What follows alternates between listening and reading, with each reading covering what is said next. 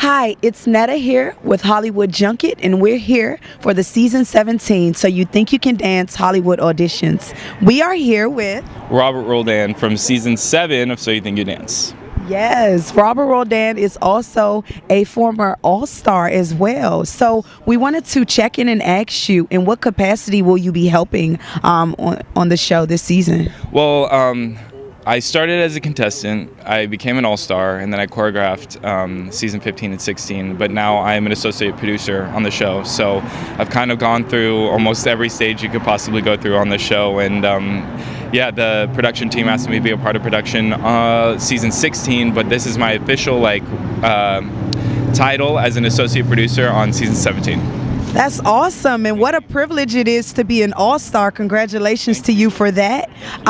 So what do you think made you an All-Star, and what are you guys looking for in future All-Stars? I think the biggest thing when it comes to an All-Star is being a mentor and a support system for the current contestant, understanding what they need and knowing that you are giving an opportunity to someone through the competition to become better than they've already been, right?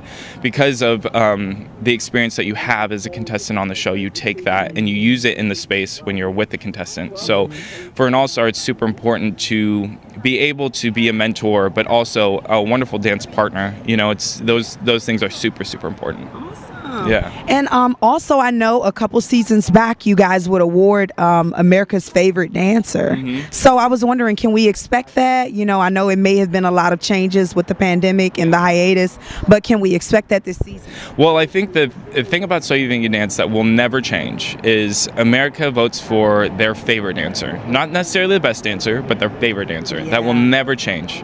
Because I think when you look at So You think oh, I'm voting for someone, right? And we always want that. So that will never change. So you will see America's Favorite Dancer by the end of the season. Awesome. Okay, and what advice would you give dancers who are strong in one genre but may not be strong in another genre of dance? Get your booty in class. I think it's super important to always be able to be malleable on the show. It tests your limit as a dancer. It's one of the hardest things I ever went through, to be honest. It taught me so much about myself as a dancer and a human. But I think if you are really strong in, say, just one lane, it's not going to be enough, right? It can only take you so far. I can say, like Cyrus from season 9, he was our animation dancer who got to the finale. He didn't really train in a lot of other styles, but he did the work beforehand before he got to the show. Yeah. So by the time he was on the show, he was able to adapt, and he used his brain and his eyes and his heart to really understand that he might not be the best, but he's going to give his best effort, and ultimately it did amazing things for him. That's awesome. Yeah. All right. Yeah. Okay, and so lastly, what changes can we expect as the audience to see this season coming out of a pandemic and the 3-year hiatus as well? Well, some things I can't say yet. You're going to have to wait and find out. But there's going to be a couple format changes. The way that we put dancers through stages on the show, we're going to switch things up a little bit that way. So you'll see different sides of the dancers throughout the audition process.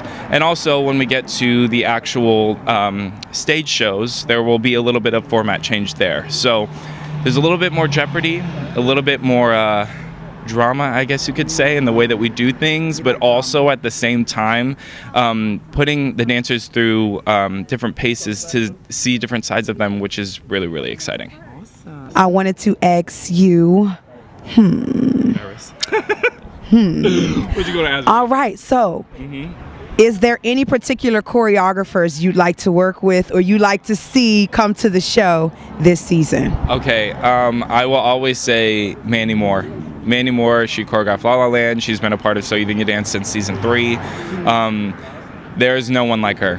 She is like a superhuman to me. She's currently in London choreographing Snow White, then live action. So I'm hoping to see her through this season. I don't think that we'll not see her.